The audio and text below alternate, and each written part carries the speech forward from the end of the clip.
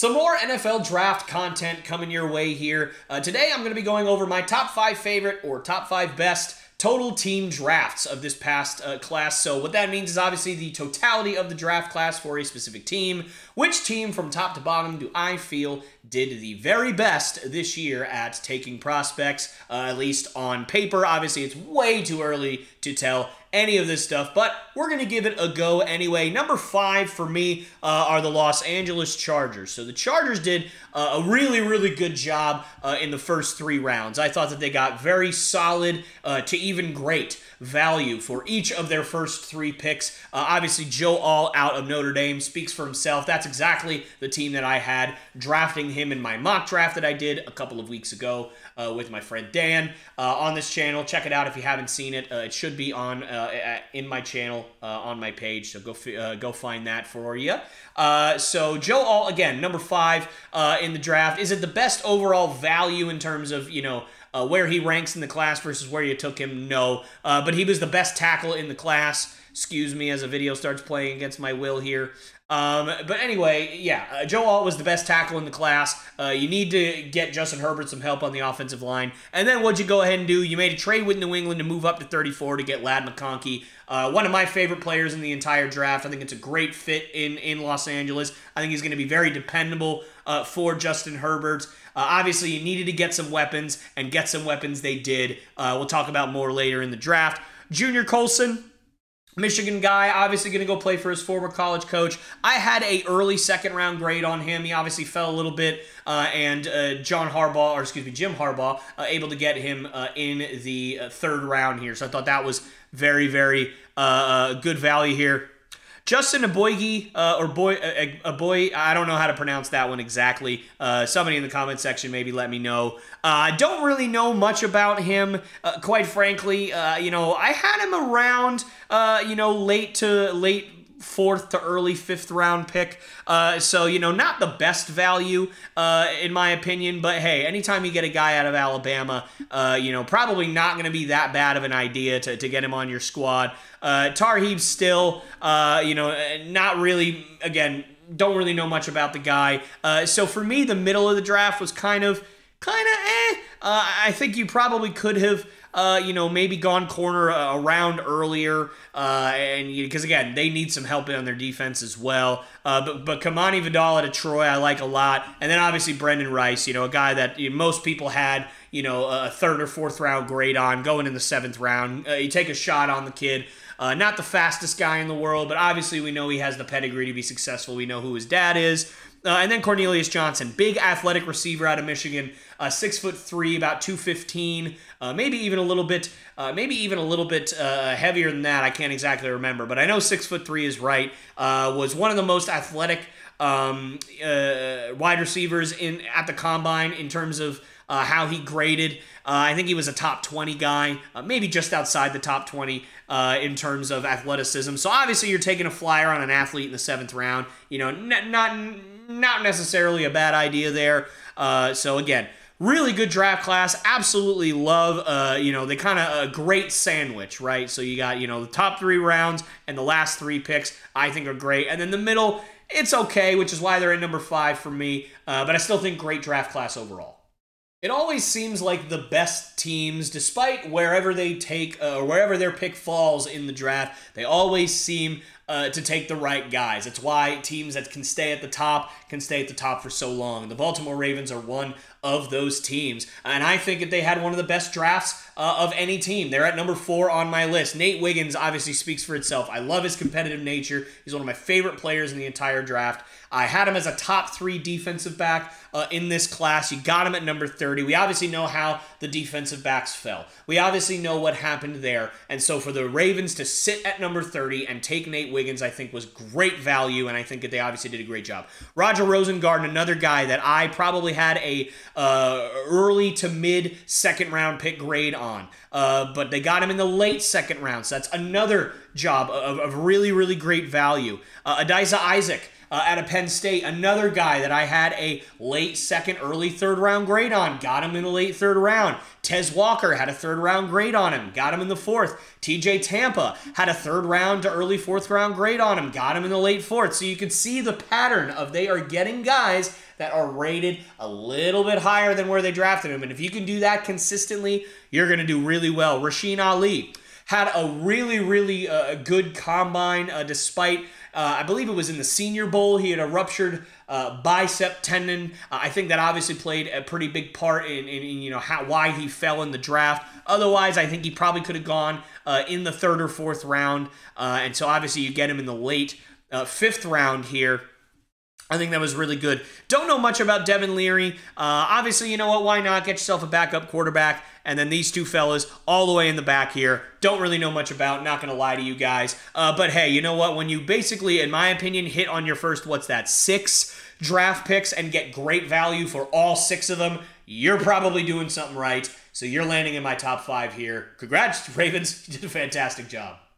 A lot of people's consensus number 1 class this year, the Pittsburgh Steelers at number 3.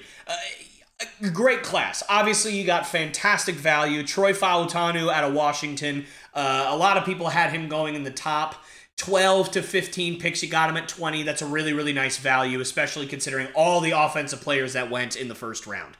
Roman Wilson, I think you got really good value. I had a mid-second round grade on Roman Wilson. I love Roman Wilson. I was really hoping the Patriots would take him. Unfortunately, it didn't happen. And then Peyton Wilson, we all know I ranked him, I think it was 3, my top 5 best non-first round value picks video, something like that. You guys go check that out if you haven't seen it, and check me on the exact number. It might have been 4, might have been 2, but somewhere in that. I know he wasn't last, I know he wasn't first. So we already know that those 3 picks were really great value. The reason why this is not number 1 for me, I'm not in love with Zach Frazier. I had a late 2nd round grade on him. I think he's a good prospect, but he didn't test super well at the combine. He's got pretty short arms, which can deter some people. I don't always buy into that, but when you don't test super well at the combine, and you know, you got that short arm thing kind of working for you as a center, it kind of scares me a little bit. And that's not to say that he can't be a great player. He certainly can, and the Pittsburgh Steelers believe that he certainly can do that. But for me, I'm not as in love with Zach Frazier as some other people were. So for me, kind of dock some points a little bit there. I don't think that was the best value pick at the time. But you know what? You're shoring up your offensive line, so I understand. And then for me, you know, Mason McCormick, South Dakota State, watched a little bit of film on him. Didn't particularly see anything that I loved. But, you know, sure, why not? Take a flyer on him in the 4th round. I probably had a mid to late 4th round grade on him at this point. So, you know, you got him right around where I would have picked him. So that's pretty decent value. And then Logan Lee and Ryan Watts, I genuinely don't know much about. And so I can't really speak on those guys much. But for me, you know, again, great class. Obviously, got great value on several of your picks here. Fantastic value on Peyton Wilson. Fantastic value on Fautanu. And in my mind, fantastic value about on Roman Wilson, although some people would disagree. But Frazier, to me, you know, maybe he goes around here. Maybe he goes a little bit later, ideally. But regardless, I think this is a really good draft class overall, just not my number 1. So very close to being my number 1 draft class. It was a toss-up between, obviously, the Detroit Lions, who I have here, and who will ultimately be in my number 1 draft class. Terrion Arnold at number 24. The only thing that's making me a little bit hesitant on saying that this was phenomenal value is you did have to trade up for him, so you did have to give up a little bit of value. But you know what? It doesn't matter. Terrion Arnold, a fantastic pick. You obviously get your guy at number 24 when he was projected, at least in my mock draft. I don't remember exactly where he went. Let me see here. I'm not really finding it at the moment, but that's okay. So I think I probably had him going number 21, 19, 17, somewhere around there. So this is a really fantastic pick. Obviously, you know, pretty good value in the first round. Ennis Rakestraw, a guy that I had an early 2nd round, a mid-2nd round grade on. You got him a little bit later. Giovanni Manu is a guy that I had a 3rd round grade on, and a guy that I was kind of hoping the Patriots would take in the third round, or at least one of the guys that I was hoping they'd take in the third round. I really, really like this kid. He's obviously coming in through the NFL's international program, but you could see here they got him in the late 4th round, which I thought was great value. Sione Vaki, I didn't understand that pick at the time. I thought he was a bit of an odd prospect, but then people pointed out to me, hey, they do have that new kickoff rule, and he seems like an absolutely perfect guy to implement, to have on your team for that. And I completely agree. I think obviously with that knowledge and hindsight, I probably like this pick a little bit better than I did when I saw it happen. Mekhi Wingo, a guy that I had a 5th round grade on, goes in the 6th round, mid-6th round no less, to the Lions here. And then obviously my number 1 value pick in the entire draft, Christian Mahogany. I know this is crazy, 2nd round grade on Christian Mahogany. I am in love with Christian Mahogany. Obviously, it's a homer pick. I'm from Boston. He's from Boston College. But amazing value. That pick alone almost took them over the top to number 1, but it did not, because it was one team that I liked just a hair better. It's very rare that I find a draft class that pretty much every pick was good value. And really helps out your team, not even necessarily, right now, but in future years to come, both right now and in future years to come, I should say. The Philadelphia Eagles, man, there's a reason why this team are perennial contenders every single year. It's because they know how to draft. I am looking through this. Genuinely, I cannot find somebody that was bad value. Kenyon Mitchell, obviously one of my top value 1st round picks. Cooper DeJean, one of my top value 2nd round picks. Jalix Hunt, a guy that I had an early 3rd round grade on, goes in the late 3rd round. Will Shipley, one of the best running backs in the entire draft. I probably would have taken a flyer. I would have been okay if a team took a flyer on him in the 2nd or early 3rd round. I didn't quite have him that high. I had him in the mid to late 3rd round.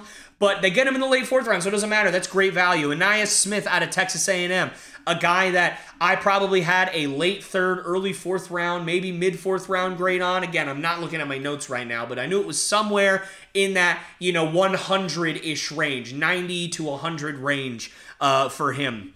And obviously you get him in the 5th round, Jeremiah Trotter out of Clemson, a guy that I think I had a mid 5th round grade on, so it was right around here, but still basically right on, dead on, where I would have taken him. Trevor Keegan out of Michigan, a guy that, had an amazing college career and obviously got injured late in his career. A guy that you're getting in the 5th round, a guy who's going to be a tremendous leader, a guy that's hopefully going to help continue to solidify your interior offensive line like you've had over the last couple of years with guys like Jason Kelce and the like. Johnny Wilson is a guy that I was hoping so hard that the Patriots would draft and move to tight end. I think that he is an amazing weapon that anybody in the NFL can use, either as a big wide receiver, red zone threat, or a guy that can move to tight end and just be an amazing route runner in the slot or at the H-back position, whatever it is, and you got him in the 6th round. I had a 4th round grade on the guy. He's fantastic, maybe a 5th round grade on him. And then Dylan McMahon out of NC State. Again, I had a probably 6th round pick grade on him, so you got him right around where I would have taken him as well. Wow. Fantastic value for every single pick, in my opinion. And again, these top 2 here, to get the 2, in my opinion, the 2 best defensive backs in the entire draft in Kenyon Mitchell and Cooper DeJean. And you didn't have to move for Kenyon Mitchell. And I saw a really cool video today of them trying to trade up to pick 39, them being the Eagles obviously trying to trade up to pick 39 to take him. And the Rams ended up trading for 39, but they didn't take Cooper DeJean. They traded to 40, and then they ended up getting their guy. I saw a really cool video about that today, and it blew my mind. They obviously were targeting Cooper DeJean, and I picked 39. It wouldn't have mattered. It would have been the same exact thing. I would have been saying the same exact thing for the Eagles. Amazing, amazing value. Again, you did have to trade up to get DeJean, but it doesn't matter. I would have put him in the 1st round had he not gotten hurt. I probably would have put him in the early 1st round had he not gotten hurt. So really fantastic value here. I cannot believe this draft class by the Eagles. This was one of the best draft classes I've seen on paper in quite a while, and so they're my number 1. What do you guys think here with all my opinions? Looking back, there is an argument to be made for Detroit. I like Detroit's draft class. I just think that The Eagles obviously used, they had more picks and got more value, I think, overall. But obviously, I think Detroit was a fantastic draft class as well. So let me know what you guys think in the comment section below. What would you guys have had all of these draft classes rated? Is there somebody that I forgot? Would you want to put like maybe Arizona up here or a different team? Let me know what you guys think. Thank you so very much for watching. Subscribe if you haven't already, and I will see you all next time.